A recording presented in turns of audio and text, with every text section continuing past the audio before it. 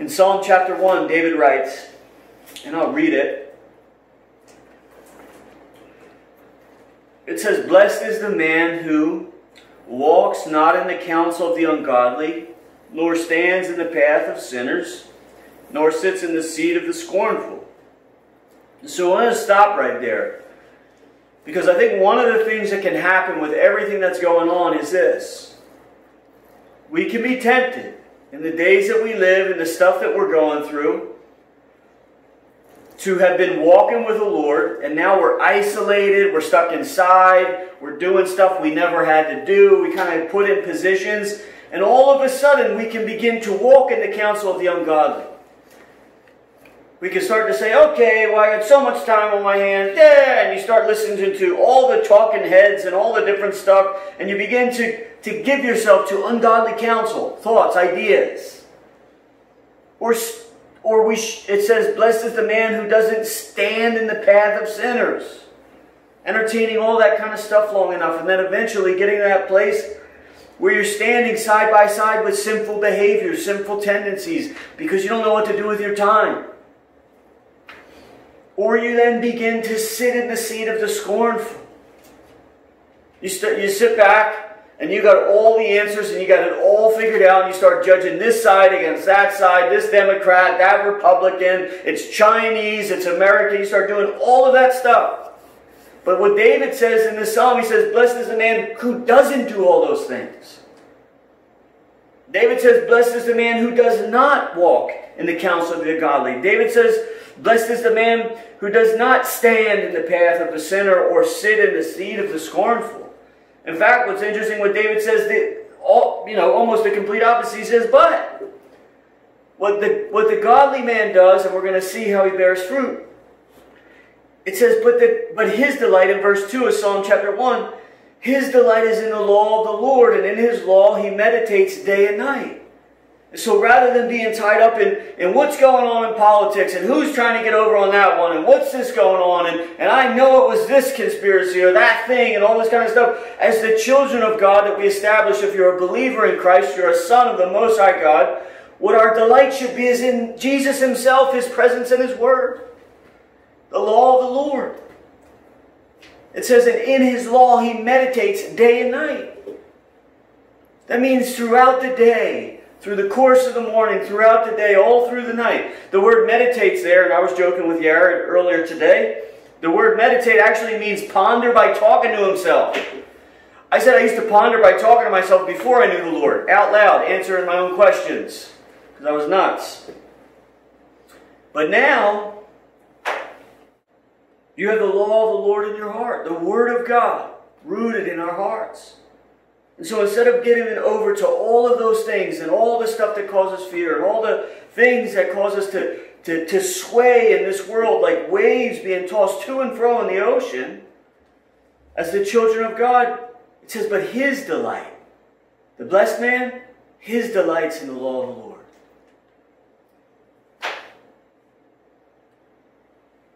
What do you delight in? We've been locked in for 2 weeks, 20 days.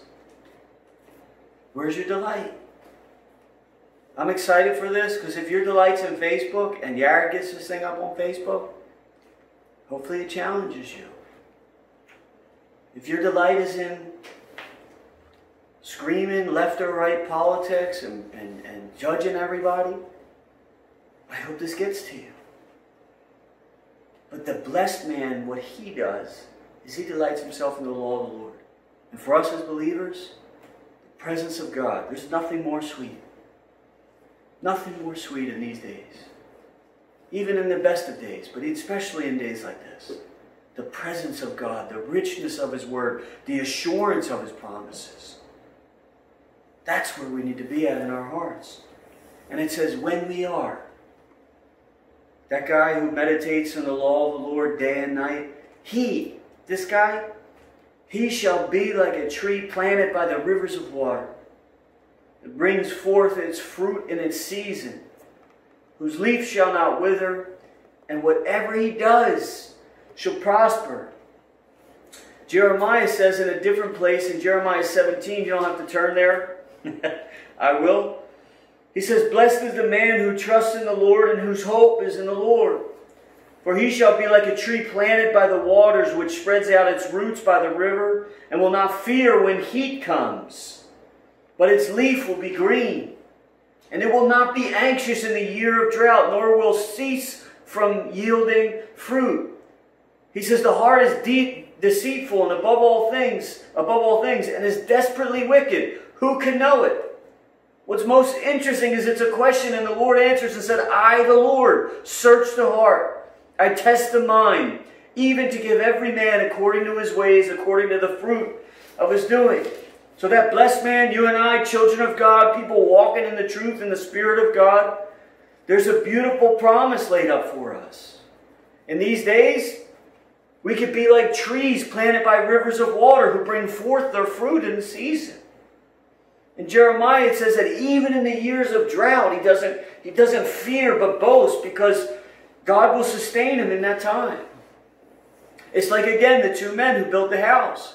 Both men had to go through storms in the parable. It wasn't like the guy who dug the house deep down on the rock. God said, good job, you built the house really well. I'm not going to send storms your way. It's not what he said. He said, when? Even for the man who did it right. When? The sons and daughters of God, when the storms come, what are you going to do? How did you dig? It's awful difficult to learn how to swim when you're ready to drown.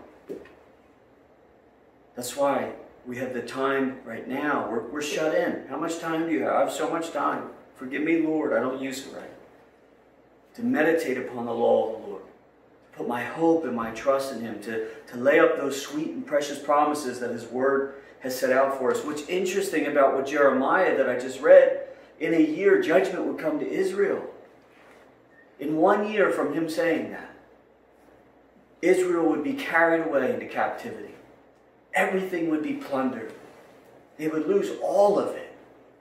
For 22 years, from Jeremiah being 17 years old till that point, he cried out to the nation to repent and to turn away.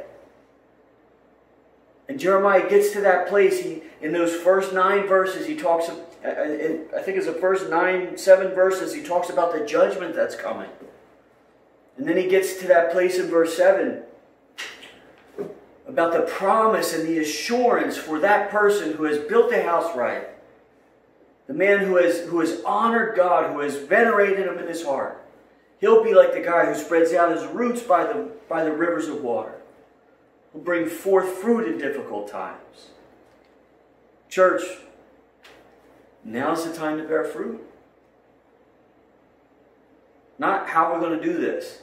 We ain't doing nothing. Unless you get the cure, then we can figure something out. But the truth is, we have the eternal answer, it's Jesus Christ.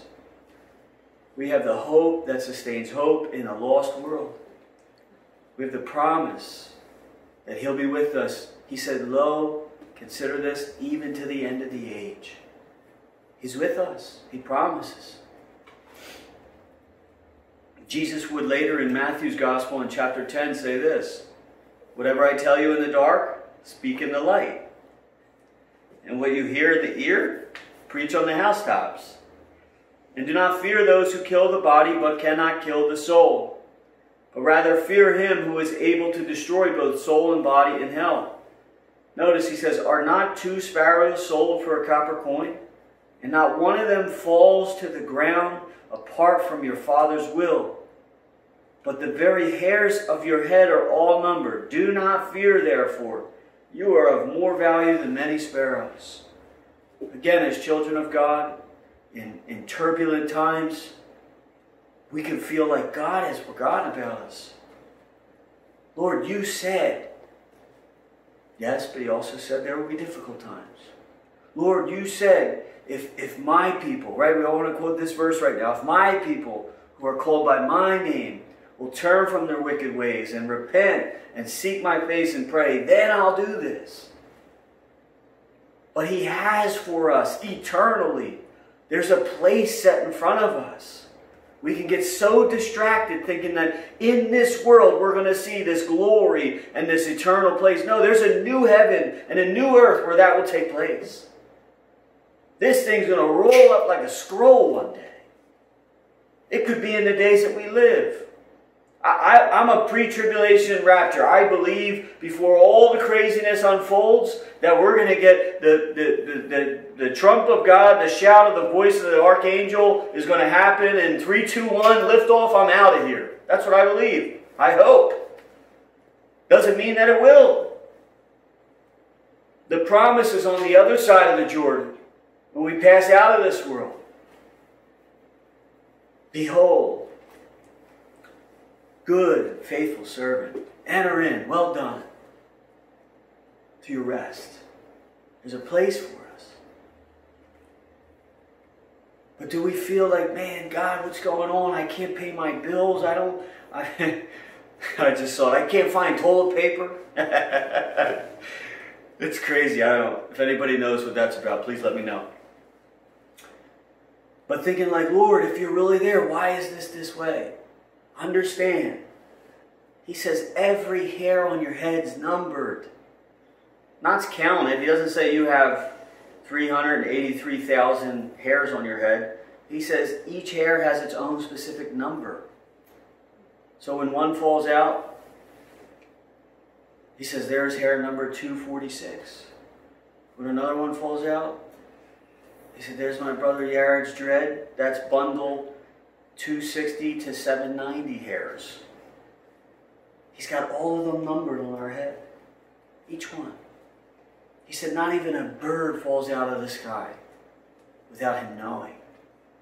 So if you're wondering, is he there? He's not only there, he's intimate. He hears your cry. He hears your prayers. That's who he is. And we only get to know him that way because he's called us his children. The beautiful part, beyond that, and I'll wrap up shortly here, is this other place that we're heading to. And surely we get taste and glimpses of what it could be like. We'll never know. We only see in part, we prophesy in part, we know in part. It says there in the scripture that we look through a glass dimly lit. It's like if you scrape a mayonnaise jar till it's empty and then hold it up to the light and try to look through it. You get some rays of light, you can see some things, but you can't see straight through. That's the world and the age that we live. That's our life right now. We kind of, man, Lord, that looks really cool. I can't wait for that place. Whoa, you might have some cool experiences, but we never will fully taste and fully understand till we get on the other side. My pastor says, then we'll know what eyeballs were made for. Then we'll understand what hearing was when we're with the myriads of saints and angels singing around the throne, holy, holy, holy, and we're casting our crowns and falling down. Then we'll understand. Right now, we probably got a lot of questions and a few experiences of like, man, Lord, I can't wait to get to that place. This settled hope, this sure foundation of heaven. But John, the author of John's Gospel, is exiled on Patmos in Revelation. And he says this in chapter 21, because again, it's not just an image. We're not just being changed and conformed to his likeness in this world, and that because of that we're the children of God, and so we're to go about and be representatives of God, but it's also a destination. There's this place for us, set apart. Thank gosh. He says there in Revelation 21, he says, now I saw a new heaven and a new earth, for the first heaven and the first earth had passed away. So we're not going to fix this ball of dirt. This one that we're in is going to pass away. At some point in time, this is all going to pass away. And John says, and I saw a new heaven and a new earth, for the first heaven and the first earth had passed away. Also, there were no more sea. Then I, John, saw the holy city, New Jerusalem, coming down out of heaven from God, prepared as a bride adorned for her husband. And I heard a loud voice from heaven saying, behold, the tabernacle of God is with men, and he will dwell with them, and they will be his people. God himself will be with them and be their God. And God will wipe away every tear from their eyes. There shall be no more death, nor sorrow, nor crying. There shall be no more pain, for the former things have passed away. Then he who sat on the throne said, Behold, I make all things new. And he said to me, Write, for these things are true and faithful. And John continues to go on there as he describes the city. He says, But I saw no temple in it, in verse 22. For the Lord God Almighty and the Lamb are its temple. The city had no need of sun or of the moon to shine in it, because the glory of God illuminated it. The Lamb is its light, and the nations of those who are saved shall walk in its light. And the kings of the earth will bring their glory and honor into it. Its gates shall not be shut all by day. There shall be no night there. And there shall bring the glory and the honor of the nations into it. But there shall by no means enter in anything that defiles or cause an abomination or a lie, but only those who are written in the Lamb's book of life. Brothers and sisters, listen. There is a place set in front of us that is not this earth. That is not this place. It isn't a patched up or a used car that we bought and put new parts on to try to pass off as some new thing. There's a new heaven and a new earth where there's no more sickness and no more sorrow and no more death and no more pain and no more tears and no more drug addiction and no more suicide and no more parentless homes and broken children's hearts and things going on that are just insane in this world. There's no more of it. It says the former things have passed away. There's this greater promise in front of us that should set us on fire. Why wouldn't we want to tell our loved ones? I'm convinced, and this is just me, I don't know, I'm in the flesh, whatever. If they lock us down for like 2 more weeks, I'm just going to start banging on doors and sharing Christ with people. Because there's the beauty and the promise of the heaven that's set in front of us. No more sun, no more moon, because the Lamb is its light. It says that He'll be with His people, which is us. You know, that longing desire. I travel a lot for work. And I can be gone for like a week, 2 weeks. And by the second day, and it's not just because I don't like doing laundry. But by the second day, I'm like, man, I just want to be with my wife. I just want to get home with my kids. Brothers and sisters, everybody in our hearts, no doubt in these times, we're like, man, if there's not that greater yearning of like, man, I just want to get there. Abraham was a man loaded down with silver and gold. It said he never built himself a house here or some big palace that he could have. He was a man of the tent and the tabernacle, looking for a city whose builder and maker was God. That's us. So one, we're the children of God. And because of that, listen, we'll get there as we get into Matthew's Gospel when we jump back in. I think it's like Matthew 16. Somewhere right there. But you're the light of the world. The grammar is you alone. There's no other light. Just like we read in the beginning of John's Gospel. He was the true light. He gave it to us. There's no other light for anybody in the world. Everybody's going nuts. They're fighting over toilet paper rolls. If it was the last days, and it was about what could you get your hands on, I would be getting chicken and beef. They're losing their minds. They don't have light. They don't know what's important. Toilet paper. Important. We're the children of God. We have the only authentic light to offer the world. We're the salt of the earth. God gives us the ability to preserve and to add flavor. I love that part of my life that I get to personally walk in. Sometimes people think it's cockiness, and it's not, because the Lord's the Lord. I'm confident of that very fact, that He who began a good work in me is going to see it through. I don't have anything in me. I wouldn't save me. I wouldn't have changed me. So for you and I, you're the children of God. It's who you are. It's not what you do, it's who you are. And because that's who you are, that should determine what you do. How do we treat these days right now? Are we bringing hope to a broken world and a hopeless world? Not only is that who you are, but there's a place where you're going. All of this will be gone for good. You know that feeling in your heart where you're like, there's got to be something better. Every human feels that way. There's got to be something else. Well, tonight, I'm telling you there is.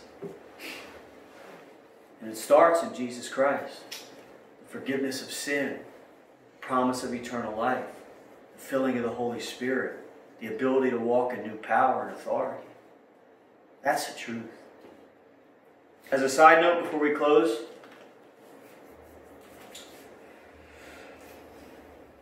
Luke chapter 3, Acts chapter 2. I think it's also important for us as the body of Christ to consider each other, to consider one another. What's interesting, when the church was first founded in Acts 2, and they had these great waves of exponential growth, everybody kind of just brought what they had and tried to help and make do for other people who didn't have. My conviction, and I'm signing off here, we really need to engage those days again as the body of Christ. Not, yes, I go to church and that's my fellowship of believers. Yes, I know Susie, Tom, Joe, and Kevin who sit next to me every Sunday. But do they have need right now? Are you able to provide it? Can you step up under it and do something about it?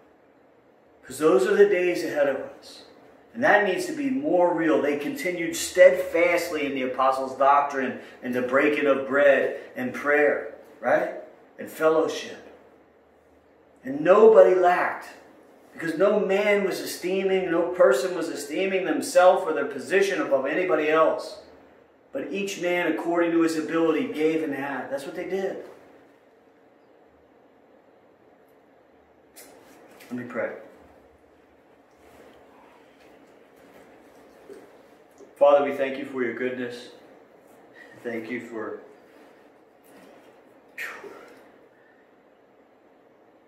you just filling in the gap for all of us, Lord.